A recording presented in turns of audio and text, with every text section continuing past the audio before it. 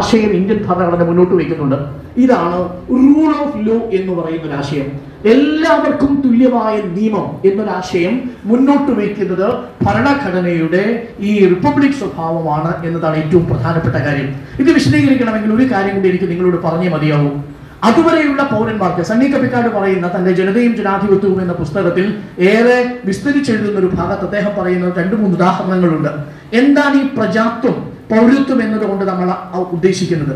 പ്രജാത്വം എന്ന് പറയുന്നത് അവകാശങ്ങളെ കുറിച്ച് ബോധ്യമല്ലാത്ത, വിധേയത്വവും ഗ്രേഡഡായ അഥവാ തട്ടുതിരിക്കപ്പെട്ടിരിക്കുന്ന ഈ ഇനീക്വാലിറ്റി, അസമത്വവും തട്ടുതിരിക്കപ്പെട്ടിരിക്കുന്ന ശ്രേണീബദ്ധിതമായ അസമത്വത്തിന്റെ ഉൾപിരിവുകളിൽ കിടന്ന് പുളയുന്ന, പിടയുന്ന മനുഷ്യരുടെ വികാരങ്ങളാണ് യഥാർത്ഥത്തിൽ ഈ പറയുന്ന ഒരു പ്രജാത്വത്തിൽ വിശ്വസിച്ചിരുന്ന മനുഷ്യർ പുലർത്തിയിരുന്നത്. അതിന് ഏറ്റവും രസകരമായ ഉദാഹരണം പറയുന്നത് നമ്മുടെ ഈ പ്രദേശത്തോട് ചേർന്ന് കിടക്കുന്ന ഒരു പ്രദേശത്തെ കുറിച്ച് സണ്ണി കപ്പിക്കാട് പറയുന്നുണ്ട്. പ്രജാത്വത്തെ കുറിച്ച് വിശദീകരിക്കാൻ ഏറ്റവും ലളിതമായ ഉദാഹരണം അതാണ്. അദ്ദേഹം പറയുന്നത് ആലുമൂട്ടിൽ ചാന്നാന്റെ കഥയാണ്. ആലുമൂട്ടിൽ ചാന്നാൻ ഹരിപ്പാട് നിന്നും കാർത്തികപ്പള്ളിയിൽ നിന്ന് ഹരിപ്പാട്ടിലേക്ക് പോയിരുന്നു. ആലപ്പുഴയ്ക്ക് പോകുമ്പോൾ ഈ ഹരിപ്പാട് വഴി പോകാൻ അമ്പലത്തിന്റെ മുന്നിൽ ഈ കാർ ഉണ്ടായിട്ടും ആ കാറിൽ നിന്ന് ആലുമൂട്ടിൽ ചാന്നാൻ ഇറങ്ങേണ്ടി വന്നതിനെ കുറിച്ച് പറയുന്നുണ്ട്. ആലുമൂട്ടിൽ ചാന്നാൻ ഒരു താഴ്ന്ന ജാതിയിൽപ്പെട്ട മനുഷ്യനാണ്, തൊട്ടുകൂടാത്തൊരു മനുഷ്യനാണ് എന്ന് ബോധ്യമുള്ളത് കൊണ്ട് ആലുമൂട്ടിൽ ചാന്നാൻ കാറ് വാങ്ങിയെങ്കിലും തിരുവിതാംകൂർ രാജാവ് കഴിഞ്ഞാൽ ഏറ്റവും കൂടുതൽ സമ്പന്നനായ ആലുമൂട്ടിൽ ചാന്നാൻ നായരെ വെച്ചാണ് സ്വന്തം കാർ ഓടിക്കുന്നത്. പക്ഷേ ഈ ഹരിപ്പാട് അമ്പലത്തിന് മുന്നിലൂടെ ആ കാറിൽ പോകാനുള്ള ശേഷിയോ ധൈര്യമോ ഒരു ആത്മവിശ്വാസമോ ആലുമൂട്ടിൽ ചാന്നാൻ ഇല്ല. ആലുമൂട്ടിൽ ചാന്നാൻ ഈ ഹരിപ്പാട് അമ്പലത്തിന് മുന്നിലേക്ക് വരുമ്പോൾ കാറിൽ നിന്ന് ഇറങ്ങുകയും അമ്പലത്തിന്റെ പുറകുവശത്തുള്ള പാടത്ത് പോവുകയും ആ പാടം കടന്ന് പുഴ കടന്ന് അമ്പലത്തിന് അക്കരെയുള്ള റോഡിലെത്തി സ്വന്തം കാറ് ഈ നായർ ഓടിച്ച് അമ്പലത്തിന് മുന്നിലൂടെ ഓടിച്ചു വരുമ്പോൾ അതിന് കൈ കാണിച്ച് കയറി വീണ്ടും അതിന്റെ പുറകെ സീറ്റിലിരുന്ന് ആലപ്പുഴയ്ക്ക് പോവുകയും തിരിച്ച് വീണ്ടും കാർത്തികപ്പള്ളിക്ക് വരുമ്പോൾ ഹരിപ്പാട് അമ്പലത്തിന്റെ മുന്നിൽ ഇറങ്ങി വീണ്ടും പാടം കടന്ന് റോഡിലേക്ക് എത്തി ഈ കാറിൽ കയറുകയും ചെയ്തതായി പറയുന്നുണ്ട്. എന്ന് പറഞ്ഞാൽ സാമ്പത്തിക ശേഷി ഉണ്ടായിട്ടും എക്കണോമിക് റിസർവേഷനെ കുറിച്ചും EWSനെ കുറിച്ചും നമ്മൾ ചർച്ച ചെയ്യപ്പെടുന്ന കാലഘട്ടത്തിൽ ഓർമ്മിക്കേണ്ട ഒരാളാണ് ആലുമൂട്ടിൽ ചാന്നാൻ. സാമ്പത്തിക ശേഷി ആർജിച്ചിട്ടും ആലുമൂട്ടിൽ ചാന്നാന് അമ്പലത്തിന് മുന്നിലൂടെ കടന്നു പോകാനുള്ള ആത്മധൈര്യം ഇല്ലാത്തൊരവസ്ഥയുടെ പേരാണ് പ്രജാത്വം എന്ന് പറയുന്നത്. അതൊരു ഒബീഡിയൻസ് ആണ്. അതൊരു ഹൈറാർക്കിക്കലായ അഥവാ തട്ടുതിരിക്കപ്പെട്ടിരിക്കുന്ന ശ്രേണീബന്ധിതമായ ഒരു അസമത്വമുള്ള ഒരു സമൂഹം സൃഷ്ടിച്ചെടുത്തിരിക്കുന്ന ഒരു ബോധ്യമാണ്. ആ ബോധ്യത്തിൽ നിന്ന് അവകാശത്തെക്കുറിച്ച് ബോധ്യമുള്ള ഒരു ജനതയിലേക്ക് ഒരു സമൂഹത്തെ പരിവർത്തനപ്പെടുത്തണം. ഇതാണ് ട്രാൻസ്ഫോർമേഷന്റെ ആദ്യത്തെ ഘട്ടം. അതാണ് ഭരണഘടന ചെയ്ത ഇന്ത്യൻ ഭരണഘടന മറ്റേതു ഭരണഘടനകളിൽ നിന്നും വ്യത്യസ്തമായ ഒരു ഭരണഘടനയായി മാറുന്ന ഒരു സാഹചര്യം ഇതാണ്. ഇനി മറ്റൊരു ഉദാഹരണം കൂടി സണ്ണി കപ്പിക്കാട് പറയുന്നുണ്ട്. അത് TK മാധവന്റെ ഭാര്യ ബ്ലൗസ് ഇട്ടതിനെ കുറിച്ചുള്ള കഥയാണ്. TK മാധവന്റെ ഭാര്യയ്ക്ക് ബ്ലൗസ് ഇടാൻ ആഗ്രഹം. ബ്ലൗസ് ഇട്ടാൽ എന്താ കുഴപ്പം? ഇപ്പൊ നിങ്ങൾക്ക് ചിന്തിക്കാം. പക്ഷേ ഒരു 120-130 വർഷങ്ങൾക്ക് മുമ്പ് ബ്ലൗസ് ഇടുന്ന പെൺകുട്ടികളെ കുറിച്ച് നിങ്ങൾക്ക് ചിന്തിക്കാൻ കഴിയില്ല. കാരണം മാറുമറയ്ക്കൽ എന്നുള്ളത് ഒരു അവകാശമല്ലാതിരിക്കുകയും മാറുമറയ്ക്കുന്നത് അപരാധമായി കരുതുകയും ചെയ്തൊരു സമൂഹം ഉണ്ടായിരുന്നു. അങ്ങനെ TK മാധവന്റെ ഭാര്യയ്ക്ക്, TK മാധവൻ വിപ്ലവകാരിയാണ്, സ്വാതന്ത്ര്യ സമര പ്രസ്ഥാനത്തിന്റെ ഭാഗവാക്കായി പ്രവർത്തിക്കുന്ന ആളാണ്, സാമൂഹിക പരിഷ്കരണ പ്രസ്ഥാനവുമായി ചേർന്ന് പോകുന്ന ഒരാളാണ്. പക്ഷെ TK മാധവന്റെ ഭാര്യയ്ക്ക് ബ്ലൗസ് ഇടണമെന്ന് ആഗ്രഹം വന്നപ്പോൾ TK മാധവൻ കുഴങ്ങി. കാരണം TK മാധവന്റെ ഭാര്യയ്ക്ക് ബ്ലൗസ് വാങ്ങിക്കൊടുത്താൽ താനൊരു സാമൂഹികമായിട്ടുള്ള മാറ്റമാണ് ചെയ്യുന്നതെന്ന് അദ്ദേഹത്തിന് അറിയാം. പക്ഷെ അത് എത്ര പേർ ഉൾക്കൊള്ളും? പക്ഷേ എങ്കിലും ഭാര്യയുടെ സമ്മർദ്ദത്തിന് വഴങ്ങി TK മാധവൻ ഈ ഒരു ബ്ലൗസ് വാങ്ങുകയും ഭാര്യയ്ക്ക് കൊടുക്കുകയും ചെയ്യുന്നു. ഭാര്യ ബ്ലൗസ് ഇട്ടുകൊണ്ട് ഈ വീടിന് പുറത്തേക്ക് ഇറങ്ങുകയും ഈ തൊട്ടുമുറ്റത്ത് ഒന്ന് നൃത്തം ചെയ്യുകയും ചെയ്യുന്നു. ഇത് കണ്ടുകൊണ്ട് TK മാധവന്റെ അമ്മ തൊട്ടടുത്തുള്ള പറമ്പിൽ നിന്ന് വളരെ ശരവേഗത്തിലേക്ക് പാഞ്ഞ് ഈ മുറ്റത്തേക്ക് വരികയാണ്. ഒരു അമ്മായിയമ്മ മരുമകൾ പോരല്ല യഥാർത്ഥത്തിൽ അവിടെ നടന്നത്. ഒരു ജാതി എങ്ങനെയാണ് 2 സ്ത്രീകളിൽ പ്രവർത്തിച്ചത് എന്നുള്ളതിന്റെ കൃത്യമായ ഉദാഹരണമാണ് ഈ TK മാധവൻ പിന്നീട് വിശദീകരിക്കുന്നത്. TK മാധവന്റെ ഭാര്യയോട് TK മാധവന്റെ അമ്മ പറയുന്നു, ഒറ്റ വാക്കാണ് വിളിക്കുന്നത്, ആട്ടക്കാരി കേറിപ്പോ അകത്ത് എന്ന വാക്കാണ് വിശേഷിപ്പിക്കുന്നത്. TK മാധവന്റെ അമ്മയ്ക്കുണ്ടായിരുന്ന ബോധ്യത്തിന്റെ പേരാണ് ഒരർത്ഥത്തിൽ ഈ പ്രജാത്വം എന്ന് പറയുന്നത്. സബ്ജക്റ്റായി രാജാവിന് കീഴിൽ ഭരിക്കപ്പെട്ടുകൊണ്ടിരുന്ന, ജാതിപാഠങ്ങൾക്ക് കീഴിൽ ജീവിക്കപ്പെട്ടുകൊണ്ടിരുന്ന ഒരു ജനവിഭാഗത്തെ അവകാശമുള്ള മനുഷ്യരാക്കി മാറ്റുക എന്നതിലേക്ക് ഭരണഘടന നടത്തിയ പരിവർത്തനക്ഷമതയാണ് ഗൗതം ഭാട്ടി അടക്കമുള്ളവർ ഈ ട്രാൻസ്ഫോർമേറ്റീവ് പൊട്ടൻഷ്യൽ എന്ന് പറയുന്നത്. Conversion of the subject from the subject status to the status of citizen. പൗരനാക്കി മാറ്റുക എന്നുള്ളതാണ് ഏറ്റവും പ്രധാനപ്പെട്ട കാര്യം. മഹറുകളുടെ കഥ അംബേദ്കർ തന്റെ ആത്മകഥയിൽ പറയുന്നുണ്ട്. മഹർ വിഭാഗത്തിൽപ്പെട്ട പെൺകുട്ടികൾ കഴുത്തിൽ ഒരു കുടം തൂക്കി നടക്കണമായിരുന്നു എന്ന് പറയുന്നുണ്ട്. കഴുത്തിൽ കുടം തൂക്കി നടക്കുന്ന ഈ മഹറിലെ പെൺകുട്ടികൾ അബദ്ധവശാലെങ്കിലും വായിൽ നിന്ന് തുപ്പൽ താഴേക്ക് വീഴാതിരിക്കാൻ വേണ്ടി കഴുത്തിൽ കുടം കെട്ടി നടക്കുന്ന സ്ത്രീകൾ ഉണ്ടായിരുന്നുവെന്നും അവർ അരക്കെട്ടിൽ ചൂല് കെട്ടി നടക്കണമായിരുന്നുവെന്നും പറയുന്നുണ്ട്. ചൂല് കെട്ടി നടക്കുന്നത് നടന്നു പോകുന്ന വഴിയിൽ തന്റെ സാന്നിധ്യം കൊണ്ടുണ്ടാവുന്ന പൊല്യൂഷനെ നീക്കാൻ അരക്കെട്ടിൽ ചൂല് കെട്ടി സഞ്ചരിച്ചിരുന്ന മഹർ സ്ത്രീകൾ അന്ന് പേറിയിരുന്നതും ഈ പറയുന്ന ജാതിയുടെ സമുദായത്തിന്റെ ഒപ്പം രാജാധികാരത്തിന്റെ ഒക്കെ പ്രജാത്വം എന്ന് പറയുന്ന മനോഭാവമാണ്. ഗൗതം ഭട്ടി വിശദീകരിക്കുന്നത് എങ്ങനെയാണ്: എവിടെയാണ് ഒരു രാഷ്ട്രം അതിന്റെ ശക്തിയില്ലാതെ പരാജയപ്പെടുന്നത്, സമുദായം ശക്തിയോടുകൂടി തിരിച്ചു വരുന്നത്, അങ്ങനെ ഒരു പ്രദേശത്ത് നിങ്ങൾക്ക് കാണണമെങ്കിൽ അത് സ്വതന്ത്ര ഭാരതത്തിനും ചരിത്രം നിങ്ങൾ പരിശോധിച്ചാൽ മതി. ഇന്ത്യക്ക് മുൻപുണ്ടായിരുന്ന ഒരു സാമൂഹിക സാഹചര്യത്തിൽ സ്റ്റേറ്റ് ദുർബലമാവുകയും സ്റ്റേറ്റിനേക്കാൾ വലിയ ശക്തിയായി സമുദായങ്ങളും ഗ്രൂപ്പുകളും സംഘടനകളും ജാതികളും വ്യക്തിയുടെ കമ്മ്യൂണിറ്റേറിയൻ ഐഡന്റിറ്റിയും പൊളിറ്റിക്കൽ ഐഡന്റിറ്റിക്ക് മുകളിലായി നിൽക്കുകയും ചെയ്യുന്ന ഒരു സ്ഥിതിവിശേഷമുണ്ട്. എന്ന് പറഞ്ഞാൽ നിങ്ങൾ പൗരനല്ല, നിങ്ങൾ നായരാണ്, നിങ്ങൾ ഈഴവനാണ്, നിങ്ങൾ NSSന്റെയോ നായർ കമ്മ്യൂണിറ്റിയുടെയോ ആചാരങ്ങൾ പാലിക്കേണ്ടവരാണ്. അതിൽ പറയുന്നത്, നീതിസാരത്തിൽ പറയുന്നത് സ്നാതമശ്വം ഗജം മക്തം ഋഷഭം കാമമോഹിതം എന്നാണ്. എന്നിട്ട് അതിന്റെ കൂടെ പറയുന്നുണ്ട് ശൂദ്രാക്ഷര സംയുക്തം ദൂരജയ പരിവർജയേൽ എന്നാണ്. എന്ന് പറഞ്ഞാൽ സ്നാതമശ്വം കുളിച്ചു വരുന്ന അശ്വം എന്നുള്ളത് കുളിച്ചു വരുന്ന കുതിര, ഗജം മത്തം മത്തുപിടിച്ച ആന, പിന്നെ പറയുന്നു കാമമോഹിതമായ കാള ഋഷഭം. ഈ മൂന്നിനെയും പോലെ പരിവർജിക്കേണ്ട ഒന്നാണ് ഈ പറയുന്ന അക്ഷരം പഠിച്ച ശൂദ്രൻ എന്ന് പറയുന്നുണ്ട്. ശൂദ്രാക്ഷര സംയുക്തം ദൂരജയെ പരിവർജയേൽ എന്നാണ്. അങ്ങനെ അക്ഷരം പഠിച്ച ശൂദ്രനെ മാറ്റി നിർത്തേണ്ടതുണ്ട്. ഈ ബോധ്യത്തിൽ നിന്ന് അക്ഷരം പഠിക്കുകയും വിപ്ലവം നടത്തുകയും സമൂഹത്തിന്റെ ചാലകശക്തിയായി മാറുകയും ചെയ്യുന്ന ഒരാളാണ് തങ്ങൾ എന്ന ബോധ്യം ഉണർത്താൻ ഒരു ജനതയ്ക്ക് കൊടുക്കേണ്ട ഒരു പരിവർത്തന ഊർജ്ജത്തെയാണ് ഭരണഘടന അതിന്റെ ഫണ്ടമെന്റൽ റൈറ്റ്സിന്റെ പ്രധാനപ്പെട്ട ചില പ്രൊവിഷനുകളിൽ ചേർത്ത് വെച്ചിരിക്കുന്നത്. ഇതിനെ ഗൗതം ഭാട്ടി പറയുന്ന മറ്റൊരു പ്രധാനപ്പെട്ട കാര്യം ഇതിനെ ഹൊറിസോണ്ടലായും വെർട്ടിക്കലായും കാണണമെന്നാണ്. ഒന്ന് വെർട്ടിക്കലായി കാണുക എന്ന് പറഞ്ഞാൽ സബ്ജക്റ്റിൽ നിന്ന് സിറ്റിസണായിട്ട് സ്റ്റേറ്റും പൗരനും തമ്മിലുള്ള ലീഗൽ കോൺട്രാക്ട്. രണ്ട്, സമൂഹത്തിലെ വ്യക്തികൾ തമ്മിലുള്ള കോൺട്രാക്ട്. അതാ രീതിയിലും അതിനെ പുതുക്കി പണിയണം. അപ്പൊ രണ്ട് ഉത്തരവാദിത്വങ്ങൾ നിറവേറ്റുന്നു. ഒന്ന്, സമൂഹത്തിൽ നിന്ന് ഈ പറയുന്ന പ്രജാത്വത്തിൽ നിന്ന് പൗരത്വത്തിലേക്ക് ഒരാളെ സൃഷ്ടിക്കുക. രണ്ട്, ഒരു രാഷ്ട്രത്തെയും ഒരു സമൂഹത്തെയും റീകൺസ്ട്രക്ട് ചെയ്യുക. ഈ രണ്ട് ഉത്തരവാദിത്വങ്ങളും ഭരണഘടന നിർവഹിക്കുന്നുണ്ടോ എന്നത് ഞാൻ എൻ്റെ രണ്ടാമത്തെ ഭാഗത്തിൽ ഞാൻ വിശകലനം ചെയ്യാം. അപ്പോ ഈ രണ്ടു പ്രത്യേകതകൾ കൊണ്ട് തന്നെ ലോകത്ത് മറ്റെമ്പാടുമുള്ള വിപ്ലവങ്ങളെയോ ലോകത്ത് മറ്റേതെങ്കിലുമുള്ള ഭരണഘടനയോ അപ്രസക്തമാക്കുന്നുണ്ട് ഇന്ത്യൻ ഭരണഘടന. അതിൻ്റെ ഹിസ്റ്റോറിസിറ്റി കൊണ്ട്, അതിൻ്റെ ചരിത്രമൂല്യം കൊണ്ട്, അതിൻ്റെ കോണ്ടെക്സ്റ്റുവാലിറ്റി കൊണ്ട്, അതിൻ്റെ സാന്ദർഭികത കൊണ്ട് ഇന്ത്യൻ ഭരണഘടന മറ്റ് രാഷ്ട്രങ്ങളിലെ ഭരണഘടനയെയോ അല്ലെങ്കിൽ ഈ വിപ്ലവ മൂല്യങ്ങളെയോ ഒരു പരിധിവരെ റദ്ദാക്കി കളയുന്നുണ്ട്. അത്രമേൽ വെല്ലുവിളി നിറഞ്ഞതായിരുന്നു ആ ഉദ്യമം. ഇനി രണ്ടാമത്തെ ഒരു പ്രധാനപ്പെട്ട കാര്യം കൂടി ഞാൻ നിങ്ങളോട് പറയാം. ഇന്ത്യൻ ഭരണഘടനയുടെ അനന്യസാധാരണവും രാഷ്ട്രീയമായി നമ്മളെ ഇപ്പോഴും അത്ഭുതപ്പെടുത്തുന്നതുമായ ഒരു ശേഷി എന്ന് പറയുന്നത് ഈ ട്രാൻസ്ഫോർമേറ്റീവ് പൊട്ടൻഷ്യൽ മാത്രമല്ല, ആ കോൺസ്റ്റിറ്റ്യൂഷന്റെ ഘടനയും കോൺസ്റ്റിറ്റ്യൂഷന്റെ റിഫ്ലക്ഷൻസുമാണ്. കോൺസ്റ്റിറ്റ്യൂഷന്റെ ഘടന അഥവാ കോൺസ്റ്റിറ്റ്യൂവന്റ് അസംബ്ലിയുടെ ഘടന ഒരേ സമയം ഫ്യൂഡലായിരിക്കുകയും അതേസമയം തന്നെ പെട്രിയാർക്കലായിരിക്കുകയും അതേസമയം തന്നെ വൃദ്ധസമൂഹങ്ങളുടെ ഒരു കൂട്ടമായിരിക്കുകയും ചെയ്യുമ്പോഴും ഇന്ത്യൻ ഭരണഘടനയുടെ റിഫ്ലക്ഷൻസ് എന്ന് പറയുന്നത് ഭരണഘടനയുടെ അസംബ്ലി സൃഷ്ടിച്ച കോൺസ്റ്റിറ്റ്യൂഷൻ കുറച്ചുകൂടി പുരോഗമനപരമായും കുറച്ചുകൂടി ഏറെക്കുറെ പുരോഗമനപരമായും മറ്റൊന്ന് ഏറെക്കുറെ സോഷ്യലിസ്റ്റ് ആശയങ്ങളെ ഉൾക്കൊള്ളുന്നതും ഏറെക്കുറെ സ്ത്രീപക്ഷവുമായ ഒരു ഭരണഘടനയായി മാറുന്നുണ്ട്. വളരെ കൗതുകകരമായൊരു നിരീക്ഷണമുണ്ട്.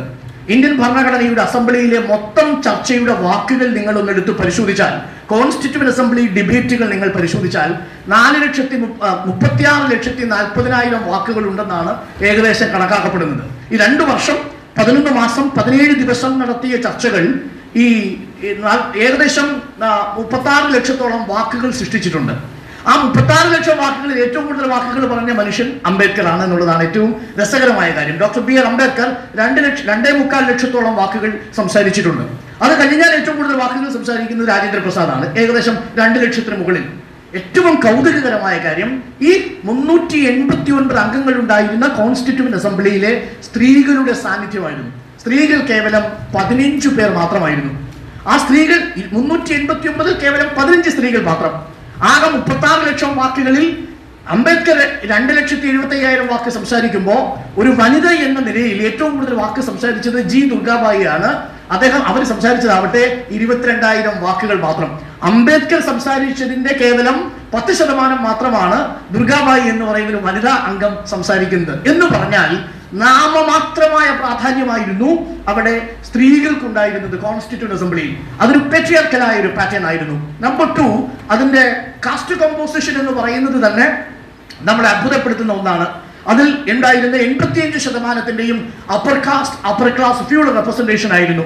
അതിൽ തന്നെ നമ്മൾ മനസ്സിലാക്കുന്നതിൽ നാട്ടുരാജാക്കന്മാരായ 73 പേർ അയച്ചിരിക്കുന്ന നാട്ടുരാജാക്കന്മാരുടെ പ്രതിനിധികളിൽ 100% ബ്രാഹ്മണ്യ വിഭാഗത്തിലുള്ളതും അങ്ങേയറ്റത്തെ കൺസർവേറ്റീവ് ഫ്യൂഡൽ മൂല്യങ്ങളുള്ളവരുമായിരുന്നു.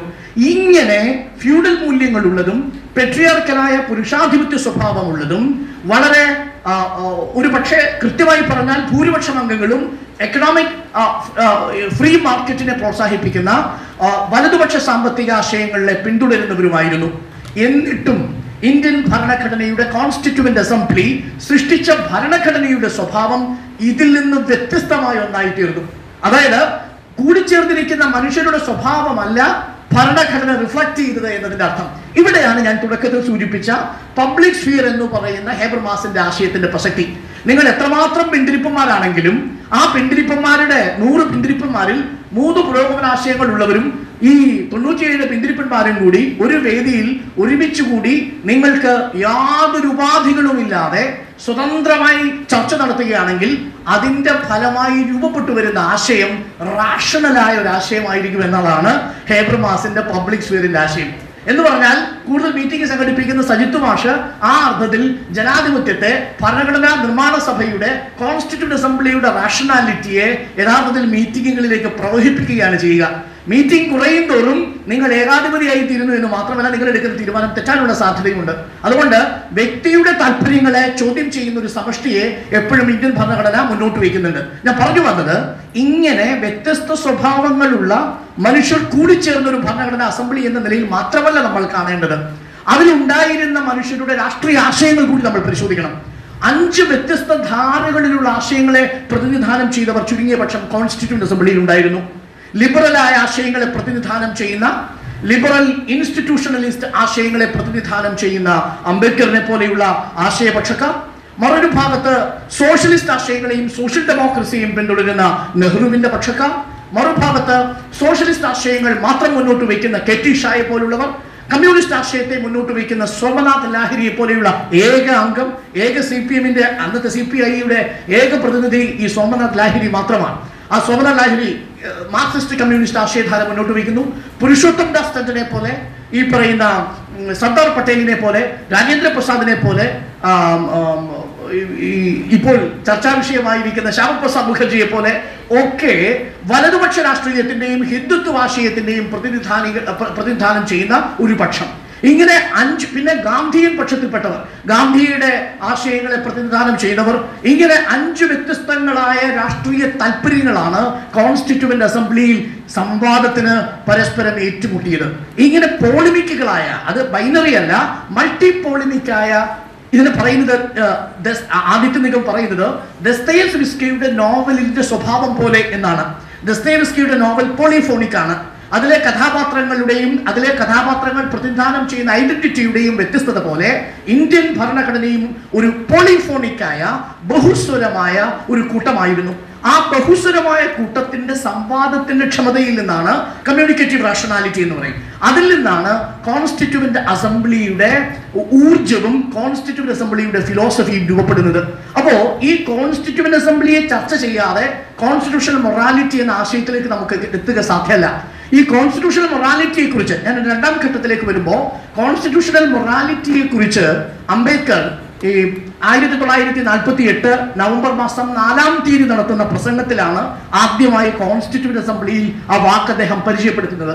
അദ്ദേഹം പരിചയപ്പെടുത്തുന്നത് ജോർജ് ഗ്രോട്ട് എന്ന് പറയുന്ന ഗ്രീക്ക്, അന്നത്തെ ഏഥൻസിലെ അഥവാ ഗ്രീക്കിന്റെ ഒരു ചരിത്രകാരന്റെ ആശയത്തെയാണ് കോൺസ്റ്റിറ്റ്യൂഷണൽ മൊറാലിറ്റി ആയിട്ട് അവതരിപ്പിക്കുന്നത്. കോൺസ്റ്റിറ്റ്യൂഷണൽ മൊറാലിറ്റിയെ കുറിച്ച് അദ്ദേഹം പറയുന്ന വളരെ രസകരമായ ഒരു വാചകമുണ്ട്. ആ വാചകമാണ് യഥാർത്ഥത്തിൽ ഈ സെമിനാറിന്റെ പ്രസക്തി. അദ്ദേഹം പറയുന്നത് ഇങ്ങനെയാണ്: ഈ the diffusion of constitutional morality not merely among the majority of any community but throughout the whole is the indispensable condition of government once free and peaceable എന്നാണ്. എന്ന് പറഞ്ഞാൽ ഭരണഘടനാ ധാർമ്മികതയുടെ വ്യാപനം സമ്പൂർണ്ണമല്ലെങ്കിൽ അതുവഴി സൃഷ്ടിക്കപ്പെടുന്ന ഒരു ജനാധിപത്യ ഗവൺമെന്റിന് സമാധാനപരമായി മുന്നോട്ട് പോകാൻ കഴിയില്ല. ആ ഭരണഘടനാ ധാർമ്മികത ആരിലാണ് വ്യാപിക്കേണ്ടത്? അദ്ദേഹം പറയുന്നു, the diffusion of constitutional morality not merely among the majority. അതൊരു മെജോറിറ്റിയിൽ മാത്രമല്ല ഉണ്ടാവേണ്ടത്. ഭൂരിപക്ഷം ജനതയ്ക്കും കോൺസ്റ്റിറ്റ്യൂഷണൽ മൊറാലിറ്റി ഉണ്ടെങ്കിലും ആ നാട് നന്നാവൂല. പകരം നിങ്ങൾ എന്ത് ചെയ്യണം? ത്രൂ ഔട്ട് ദ ഹോൾ, ഇന്ത്യയിലെ മുഴുവൻ പൗരന്മാർക്കും ബോധ്യപ്പെടുന്ന ഒന്നായി ഈ കോൺസ്റ്റിറ്റ്യൂഷണൽ മൊറാലിറ്റി മാറണം. അങ്ങനെ മാറുമ്പോഴാണ്, അഥവാ ഭരണഘടനാ ധാർമ്മികത ഭൂരിപക്ഷത്തിന്റെ അല്ല, ഭൂരിപക്ഷമല്ലാതെ മുഴുവൻ ജനങ്ങളുടെയും സമ്പൂർണമായ വ്യാപനം സാധ്യമാകുമ്പോൾ മാത്രമാണ് ജനാധിപത്യം യഥാർത്ഥത്തിൽ പ്രവർത്തനക്ഷമമാവുകയുള്ളൂ എന്നതാണ് അംബേദ്കറിന്റെ പക്ഷം. നമ്മൾ ഈ ചർച്ച സംഘടിപ്പിക്കുമ്പോൾ ആലോചിക്കേണ്ട ഏറ്റവും പ്രധാനപ്പെട്ട ചോദ്യവും അത് തന്നെയാണ്. Is constitutional morality diffused? Not even the majority. Leave along the complete population. പൂർണ്ണമായ മനുഷ്യനെ വിട്ടേക്കൂ, ഭൂരിപക്ഷത്തിനെങ്കിലും ഇന്ന് ഈ കോൺസ്റ്റിറ്റ്യൂഷണൽ മൊറാലിറ്റി എന്ന് പറയുന്ന ആശയത്തെ ബോധ്യപ്പെടുത്തുന്നുണ്ടോ എന്നുള്ളതാണ് ചോദ്യം. ആ ചോദ്യത്തിൽ നിന്നാണ് വീണ്ടും അദ്ദേഹം പറയുന്ന ഒരു പ്രധാനപ്പെട്ട ഭാഗമുണ്ട്, അതുകൂടി ഞാൻ വായിക്കാം. Constitutional morality is not A natural sentiment. Constitutional morality എന്നുള്ളത് ഒരു നാച്ചുറൽ സെന്റിമെന്റേ അല്ല, ഒരു സ്വാഭാവികമായ ആശയമേ അല്ല. പകരം it has to B cultivated. അതിനെ നിരന്തരം നിങ്ങൾ എന്ത് ചെയ്യണം? നിരന്തരം cultivate ചെയ്തുകൊണ്ടേയിരിക്കണം. We must realise that our people have yet to learn it. നമ്മൾ ഇനിയും ബോധ്യമാക്കേണ്ട ഒരു കാര്യം, നമ്മുടെ ജനത ഇനിയും അത് മനസ്സിലാക്കുന്ന അവസ്ഥയിലേക്ക് എത്തിയിട്ടില്ല. Democracy in India is only A top dressing on an Indian soil. Indian മണ്ണിൽ ജനാധിപത്യം എന്നുള്ളത് ഒരു മേൽ മണ്ണിലുള്ള ഒരു ടോപ്പ് ഡ്രസ്സിംഗ് മാത്രമാണ്, which is essentially undemocratic. ജനാധിപത്യ വിരുദ്ധമായ സമൂഹത്തിന്റെ മുകൾ തട്ടിലുള്ള ഒരു മേൽമണ്ണ് പ്രകടനം മാത്രമാണ് ജനാധിപത്യം എന്നാണ് അംബേദ്കർ ഈ കോൺസ്റ്റിറ്റ്യൂഷണൽ മൊറാലിറ്റി വ്യാപിക്കാത്ത അവസ്ഥയെ കുറിച്ച് പറഞ്ഞു വെക്കുന്നത്. എന്ന് പറഞ്ഞാൽ രണ്ട് കാര്യങ്ങളാണ്. ഒന്ന്, നിങ്ങൾ എത്രമാത്രം ഞാൻ ക്ലാസ് റൂമിൽ സാധാരണ പറയാറുള്ള ഒരു വാദം ഇതാണ്: നിങ്ങൾ എത്രമാത്രം നിങ്ങളുടെ കുടുംബത്തിന്റെ, നിങ്ങളുടെ സമുദായത്തിന്റെ ആചാരങ്ങളിൽ നിഷ്ഠമാകുന്നുണ്ടോ അത്രത്തോളം നിങ്ങൾ ഭരണഘടനാ ധാർമ്മികതയിൽ നിന്ന് അകന്നു നിൽക്കും. നിങ്ങൾക്ക് ഭരണഘടനാ ധാർമ്മികതയുടെ നിങ്ങളിലേക്ക് കിനിഞ്ഞിറങ്ങുന്നതിനെ തടസ്സപ്പെടുത്തുന്ന സാമുദായികമായ, മതപരമായ, കുടുംബത്തിന്റെ അല്ലെങ്കിൽ സ്വത്തുപരമായ നിങ്ങളുടെ റിച്വലുകൾ, ഭരണഘടനാ ധാർമ്മികത നിങ്ങളിലേക്ക് കിനിഞ്ഞിറങ്ങുന്നതിനെ, നിങ്ങളിൽ വ്യാപരിക്കുന്നതിനെ തടസ്സപ്പെടുത്തിക്കൊണ്ടേയിരിക്കും. അങ്ങനൊരു സമൂഹം ജനാധിപത്യപരമാകുമെന്ന് കരുതുക വയ്യ. ഇതാണ് അംബേദ്കറിന്റെ ആശയം. അടിസ്ഥാനമായി ഇത് തന്നെയാണ് ആശയം. ആ കോൺസ്റ്റിറ്റ്യൂഷൻ മൊറാലിറ്റിയെ കുറിച്ച് ഇനി എന്താണ് ഈ കോൺസ്റ്റിറ്റ്യൂഷൻ മൊറാലിറ്റി എന്ന് കൂടി നമ്മൾ മനസ്സിലാക്കേണ്ടതുണ്ട്. എന്താണ് ഈ കോൺസ്റ്റിറ്റ്യൂഷണൽ മൊറാലിറ്റി? ഏറ്റവും രസകരമായ കാര്യം, കോൺസ്റ്റിറ്റ്യൂഷൻ മൊറാലിറ്റിയെ കുറിച്ചുള്ള ചർച്ച പൂർണ്ണമായിട്ടില്ല. അതിപ്പോഴും സുപ്രീം കോടതിയുടെ കോൺസ്റ്റിറ്റ്യൂഷണൽ ബെഞ്ചിൽ ഈ വിഷയം, കോൺസ്റ്റിറ്റ്യൂഷണൽ മൊറാലിറ്റി, ശബരിമലയിലെ യുവതീ പ്രവേശനവുമായി ബന്ധപ്പെട്ട് നിലവിൽ അവർ പരിശോധിച്ചുകൊണ്ടിരിക്കുകയാണ്. സുപ്രീം കോടതി ഉടനെ ഒരു തീരുമാനത്തിലെത്തും. Constitutional morality basis structure doctrine പോലെ ഭരണഘടനയുടെ ഭാഗമാണോ, അല്ലെങ്കിൽ ഭരണഘടനയിൽ ബേസിസ് സ്ട്രക്ചർ ഡോക്ട്രിൻ പോലെയാണോ കോൺസ്റ്റിറ്റ്യൂഷണൽ മൊറാലിറ്റി തുടങ്ങിയ സങ്കീർണമായ ജൂറിഡിക്കലായ ഒരു വിഷയം സുപ്രീം കോടതി കൈകാര്യം ചെയ്യും. അതവിടെ ഇരിക്കട്ടെ. പക്ഷെ സുപ്രീം കോടതി വരുന്നതിന് മുൻപ് ഈ കോൺസ്റ്റിറ്റ്യൂഷൻ മൊറാലിറ്റിയെ കുറിച്ച് അംബേദ്കറിലൂടെ, ഈ ജോർജ് ഗ്രോട്ടിലൂടെ നമ്മൾ മനസ്സിലാക്കുന്നത് എന്താണ് എന്നതുകൂടി നമ്മൾ അറിയേണ്ടതുണ്ട്. അതിലൊന്ന്, ഈ കോൺസ്റ്റിറ്റ്യൂഷൻ മൊറാലിറ്റിയുടെ വളരെ ലളിതമായ നിർവചനം ജോർജ് ഗ്രോട്ട് നൽകുന്നത് it's A reference and obedience to the rule of law എന്നതാണ്. നിങ്ങൾക്ക് ഈ നിയമവാഴ്ചയോടുള്ള നിങ്ങളുടെ ഒബീഡിയൻസിന്റെ പേരാണ്. നിയമത്തെ നിങ്ങൾ ബഹുമാനിക്കുന്നുണ്ടെങ്കിൽ നിങ്ങളിൽ കോൺസ്റ്റിറ്റ്യൂഷണൽ മൊറാലിറ്റി ഉണ്ട് എന്നതാണ്. പക്ഷേ അത് കേവലമായ ലിറ്ററലായ നിയമത്തിന്റെ, പ്രൊസീജിയറലായ ഒരു നിയമത്തിന്റെ ബഹുമാനം മാത്രമല്ല. മേനകാ ഗാന്ധി കേസിലൊക്കെ പറയുന്നുണ്ട്, അത് ഫെയർ ആയിരിക്കണം, ജസ്റ്റ് ആയിരിക്കണം, റീസണബിൾ ആയിരിക്കണം നിങ്ങളുടെ നിയമം. അതുമാത്രമല്ല കോൺസ്റ്റിറ്റ്യൂഷണൽ മൊറാലിറ്റി. അംബേദ്കർ തുറന്നു പറയുന്ന ഒരു പ്രധാനപ്പെട്ട കാര്യമുണ്ട്, ഫ്രീഡവും സെൽഫ് റീസ്ട്രെയിൻസും, അഥവാ നിങ്ങളുടെ സ്വാതന്ത്ര്യവും എന്നാൽ ആ സ്വാതന്ത്ര്യം എത്രത്തോളം പോകണമെന്ന് നിങ്ങൾക്കുള്ള ബോധ്യവും കോൺസ്റ്റിറ്റ്യൂഷണൽ മൊറാലിറ്റിയുടെ ഒരു കമ്പോണന്റ് ആണ് എന്ന് പറയുന്നുണ്ട്. Freedom and self റീസ്ട്രെയിൻസ്. ഇത് തമ്മിലുള്ളൊരു ഒരു ഹാർമോണിയസ് ബാലൻസിംഗ് ആണ് കോൺസ്റ്റിറ്റ്യൂഷണൽ മൊറാലിറ്റി. അംബേദ്കർ പക്ഷെ അവിടെയും നിർത്തുന്നില്ല. അംബേദ്കർ കുറച്ചുകൂടി അതിനെ വിശദമാക്കാൻ ആഗ്രഹിക്കുന്നു. ഇന്ത്യയുടെ ജനാധിപത്യത്തിനുള്ള 3 വാണിംഗ് എന്ന രീതിയിലാണ് അദ്ദേഹം തുടർന്ന് അദ്ദേഹത്തിന്റെ പ്രസംഗം കൊണ്ടുപോകുന്നത്. അതിൽ ഏറ്റവും പ്രധാനപ്പെട്ട വാണിംഗ് ആയി ഈ അംബേദ്കർ മുന്നോട്ട് വയ്ക്കുന്ന ഒരു പ്രധാനപ്പെട്ട കാര്യമുണ്ട്. അത് ജോർജ് ഗ്ലോത്തിന്റെ ഡെഫിനിഷനുമായി ചേർന്ന് പോകുന്ന ഒരു ആശയമാണ്. അദ്ദേഹം പറയുന്നത് ഇങ്ങനെയാണ്: if we wish to maintain democracy not merely in form but also in fact, what we must do, നമ്മൾ ജനാധിപത്യത്തെ അതിന്റെ ഘടനയിൽ മാത്രമല്ല, അതിന്റെ രൂപത്തിൽ മാത്രമല്ല, അതിന്റെ ആന്തരികമായ അർത്ഥത്തിൽ ജനാധിപത്യത്തെ നിങ്ങൾക്ക് ഉൾക്കൊള്ളണമെങ്കിൽ നിങ്ങൾ ചുരുങ്ങിയത് 3 കാര്യങ്ങൾ മനസ്സിലാക്കണം. എന്നിട്ട് അംബേദ്കർ തുടരുന്നത് ഇങ്ങനെയാണ്. അദ്ദേഹം പറയുന്നു, 1, constitutional method of achieving our social and economic objective must be relied upon. നിങ്ങളുടെ സാമൂഹികവും സാമ്പത്തികവുമായ ലക്ഷ്യം നിറവേറ്റുന്നതിന് ഭരണഘടനയ്ക്ക് പുറത്തുള്ള ഒരു പ്രവർത്തനത്തെ നിങ്ങൾ ഡിപ്പെൻഡ് ചെയ്യരുത്, ആശ്രയിക്കരുത്. അഥവാ ഭരണഘടനയ്ക്ക് പുറത്തുള്ള ഒരു ശ്രമത്തിലൂടെ നിങ്ങൾ സാമൂഹിക ലക്ഷ്യം നിറവേറ്റാമെന്ന് ധരിക്കരുത്. അംബേദ്കർ ഉന്നം വെച്ചത് 2 പേരെയാണ്. ഒന്ന് കടുത്ത മാർക്സിസ്റ്റ്വാദികളെയും 2 ഗാന്ധിയെയും. സത്യാഗ്രഹം പോലെയുള്ളവ പോലും കോൺസ്റ്റിറ്റ്യൂഷണൽ മൊറാലിറ്റിക്ക് നിരക്കുന്നതല്ല എന്നതാണ് അംബേദ്കറിന്റെ പക്ഷം. നിങ്ങൾക്ക് സമരം ചെയ്യാം, പക്ഷെ സമരം ഭരണഘടനാപരമായ ഘടനയ്ക്കും പ്രവർത്തനത്തിനും ഉള്ളിലായിരിക്കണം.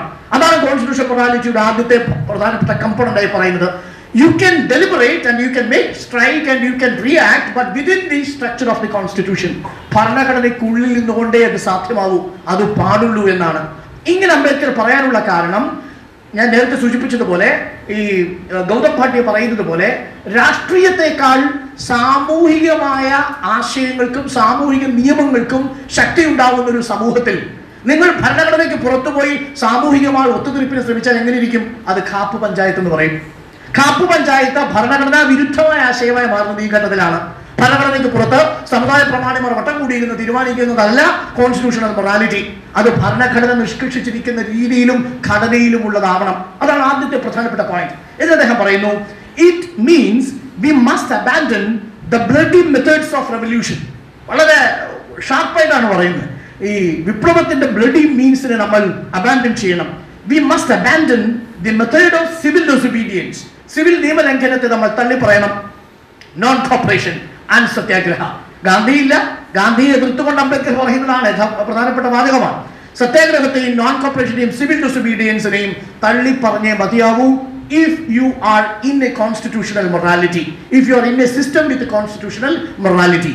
എന്ന് രണ്ടാമത് അദ്ദേഹം പറയുന്ന രണ്ടാമത്തെ പ്രധാനപ്പെട്ട വാണിംഗ്, അതും ഗാന്ധിക്കെതിരെയുള്ള ഒരു പ്രധാനപ്പെട്ട ആരോപണമായി ചില വിമർശകർ ചൂണ്ടിക്കാട്ടുന്നുണ്ട്. അദ്ദേഹം പറയുന്നു, ജെഎസ് മില്ലിനെ ഉദ്ധരിച്ചുകൊണ്ടാണ് അദ്ദേഹം പറയുന്നത്, ജെഎസ് മിൽ പറഞ്ഞിരിക്കുന്നത് പോലെ, not to lay their liberties at the feet of even a great man or trust him with powers which enable him to subvert their institution. എത്ര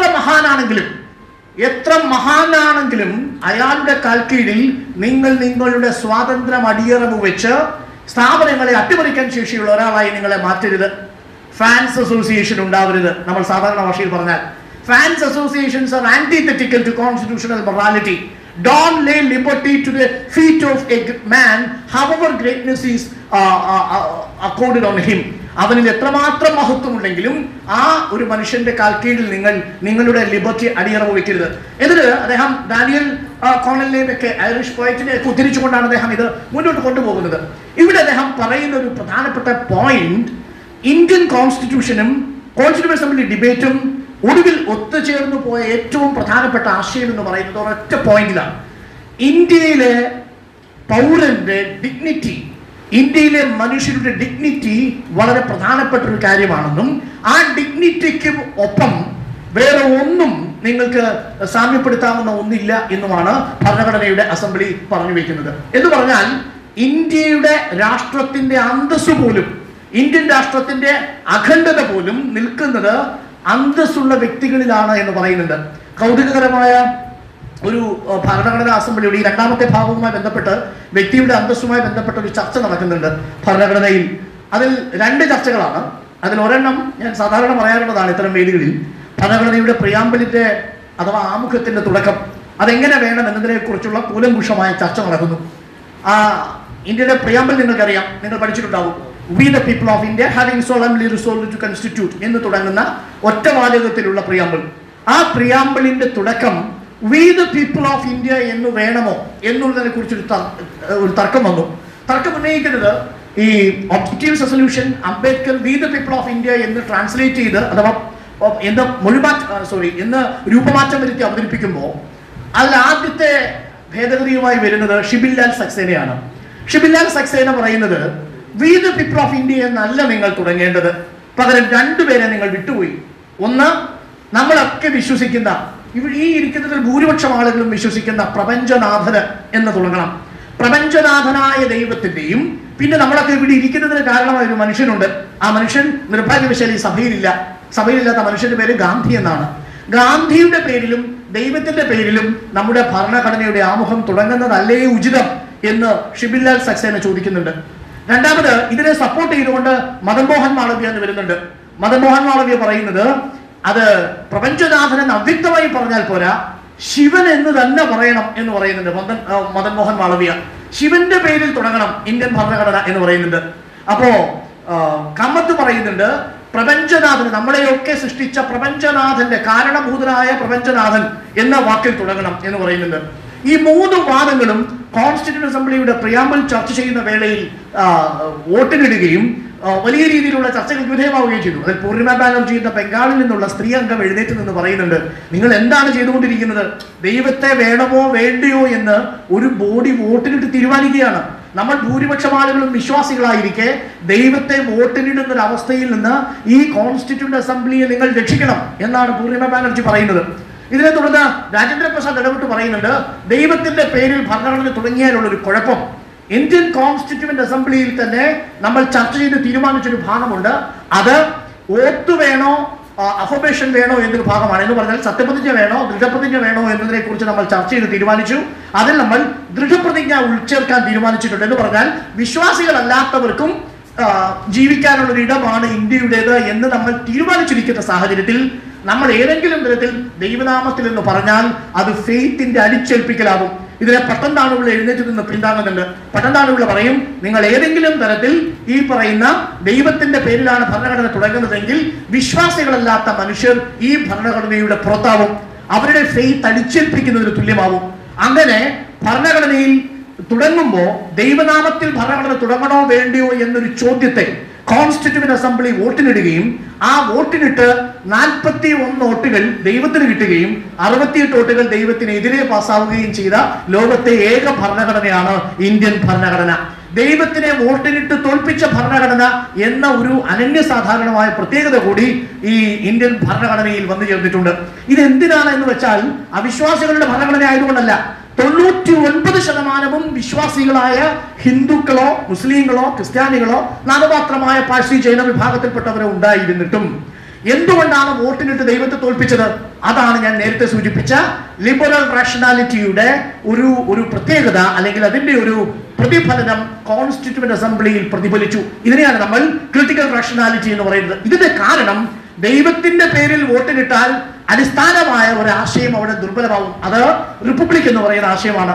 നമ്മൾ ഏറെ ചർച്ച ചെയ്യാതെയും ഏറെ ഗവേഷണം ചെയ്യാതെയും ഞങ്ങളടക്കമുള്ള പൊളിറ്റിക്കൽ സയൻസ് അധ്യാപകരെ പ്രാധാന്യമില്ലാതെയും സങ്കല്പിച്ചു വെച്ചിരിക്കുന്ന ഒരു കാര്യമാണ് റിപ്പബ്ലിക് എന്ന് പറയുന്ന ഒരു ആശയം. റിപ്പബ്ലിക് എന്നുള്ളത് കേവലം ഒരു ഘടനാപരമായ ആശയമല്ല, അതൊരു ഫിലോസഫിയാണ്. റിപ്പബ്ലിക്കൻ വാല്യൂ ആണ് യഥാർത്ഥത്തിൽ ഇക്വാലിറ്റി, ലിബർട്ടി ആൻഡ് ഫ്രറ്റേണിറ്റി. ആ റിപ്പബ്ലിക് എന്ന് പറയുന്ന ആശയമാണ് സാമൂഹിക നവോത്ഥാനത്തിന്റെ കാരണമാവുന്നത്. റിപ്പബ്ലിക് എന്ന് പറഞ്ഞാൽ സാമൂഹിക നവോത്ഥാനത്തിന്റെ ആശയമാണ്. ആ റിപ്പബ്ലിക്കിനെ നമ്മൾ ഇതുവരെ കണ്ടത് റിപ്പബ്ലിക് പരേഡുമായി ബന്ധപ്പെട്ടാണ്, അഥവാ കേവലം ഭരണഘടനയുടെ വെറുവെന്ന രീതിയിൽ മാത്രമാണ്. അല്ല, പകരം റിപ്പബ്ലിക്കിന്റെ ആശയം, ഗവർണറെ കുറിച്ചൊക്കെ നമ്മൾ ചർച്ച ചെയ്യുമ്പോൾ റിപ്പബ്ലിക് എന്ന് പറയുന്ന ആശയം തന്നെ മുന്നോട്ട് വയ്ക്കുന്നത് 4 പ്രധാനപ്പെട്ട കമ്പോണന്റുകളാണ്. അതിലൊന്ന് സോഷ്യൽ ആൻഡ് എക്കണോമിക് ഇക്വാലിറ്റി എന്ന് പറയുന്നതാണ്. 2 പബ്ലിക് ഇൻസ്റ്റിറ്റ്യൂഷന്റെ അക്സെപ്റ്റൻസ് എന്നുള്ളതാണ്. 3 ഈ പറയുന്ന സെപ്പറേഷൻ ഓഫ് പവേഴ്സ് എന്നുള്ളതാണ്. 4 റൈറ്റിന്റെ അക്നോളജ്മെന്റ് ആണ്. ഇത്രയും ഉണ്ടെങ്കിലാണ് റിപ്പബ്ലിക് എന്ന് പറയുന്ന ആശയം സാധ്യമാവുക. അപ്പോ ദൈവനാമത്തിലാണ് നിങ്ങളുടെ ഭരണഘടന തുടങ്ങുന്നതെങ്കിൽ ആബ്സെൻസ് ഓഫ് പ്രിവിലേജ് എന്നൊരു കണ്ടീഷൻ അവിടെ റദ്ദ് ചെയ്യപ്പെടും. കാരണം ദൈവത്തിന് പൗരന്റെ അന്തസ്സിനേക്കാൾ വില കൽപ്പിക്കപ്പെടുന്ന ഒരു അവസ്ഥയുണ്ടാവും. അത് സാധ്യമല്ല. അതൊരു റിപ്പബ്ലിക്കായ ഒരു രാഷ്ട്രത്തിന് ചേരുന്നതല്ല. ഇതാണ് ഭരണഘടനാ അസംബ്ലി കണ്ടെത്തിയ ഏറ്റവും പ്രധാനപ്പെട്ട ആശയങ്ങളിൽ ഒന്ന്. 2, മറ്റൊരു ഭാഗത്ത് ചർച്ച നടക്കുന്നു പ്രിയാമ്പിളിന്റെ. അതായത് ഇന്ത്യൻ ഭരണഘടനയുടെ പ്രിയാമ്പിൾ ഇങ്ങനെ പറഞ്ഞു വരുമ്പോൾ ഫ്രറ്റേണിറ്റിയെ കുറിച്ച് പറഞ്ഞിട്ട് പറയുന്നത് fraternity assuring the dignity of the individual and the unity and integrity of India എന്ന് പറയുന്നുണ്ട്. ഇന്റഗ്രിറ്റി പിന്നീട് കൂട്ടിച്ചേർത്തതാണ്. അപ്പോ വ്യക്തിയുടെ അന്തസ് കഴിഞ്ഞിട്ടാണ് പ്രിയാമ്പിളിൽ രാജ്യത്തിന്റെ ഐക്യം കിടക്കുന്നത്. പട്ടാഭി സീതാരാമയ്യ ഇത് ഒബ്ജക്ഷൻ ആയിട്ട് ഉന്നയിച്ചു. അത് പാടില്ല. നമ്മളൊരു രാജ്യത്തെ സൃഷ്ടിക്കുമ്പോൾ ആ രാജ്യത്തിന്റെ ഐക്യത്തിനേക്കാൾ വ്യക്തിയുടെ അന്തസ്സിന് പ്രാധാന്യം കൊടുക്കരുത്. പട്ടാഭി സീതാരാമയ്യയുടെ ഈ ആശയത്തെ റദ്ദ് ചെയ്യുന്നത് BN റാവു എന്ന നമ്മുടെ constituent അസംബ്ലിയുടെ അഡ്വൈസറാണ്. Constituent assembly അഡ്വൈസറായ BN Rao എഴുന്നേറ്റ് നിന്നുകൊണ്ട് പറയുന്നൊരു വാചകം വളരെ ശ്രദ്ധേയമാണ്. ഇന്ത്യയുടെ ഐക്യം ഊട്ടിയുറപ്പിക്കാൻ അന്തസ്സുള്ള പൗരന്മാർക്ക് മാത്രമേ സാധിക്കൂ. അഥവാ പൗരന്റെ അന്തസ് ഉറപ്പുവരുത്താതെ നിങ്ങൾക്ക് ഒരു രാജ്യത്തിന്റെയും ഐക്യം ഉറപ്പുവരുത്തുക സാധ്യമല്ല എന്ന് പറഞ്ഞാൽ വ്യക്തിയുടെ അന്തസ് എന്നുള്ളത് രാജ്യത്തിന്റെ ഐക്യത്തിന്റെ പ്രീ കണ്ടീഷനാണ്. രാജ്യത്തിന്റെ പ്രീ കണ്ടീഷനാണ്. ഇന്ത്യയെ സൃഷ്ടിച്ചിരിക്കുന്നത് അന്തസ്സുള്ള വ്യക്തികൾ ചേർന്ന് സൃഷ്ടിച്ചെടുത്തിരിക്കുന്ന ഊടിനാലും പാവിനാലുമാണ്. നെയ്തെടുത്തതാണ് ഇന്ത്യയെ എന്നതാണ് വളരെ കൗതുകകരമായ കാര്യം. ഇന്ത്യയെ നെയ്തെടുക്കുന്നു എന്ന് പറയുന്നത് ഈ അസംബ്ലി ഡിബേറ്റിന്റെ രണ്ടാം ഘട്ടത്തിലെ ചർച്ചയിൽ വ്യക്തിയുടെ അന്തസ്സിന് കൊടുത്ത പ്രാധാന്യമാണ് ഇന്ത്യൻ രാഷ്ട്രീയത്തിന്റെ അഥവാ ഇന്ത്യൻ ആശയത്തിന്റെ ആണിക്കല്ല്.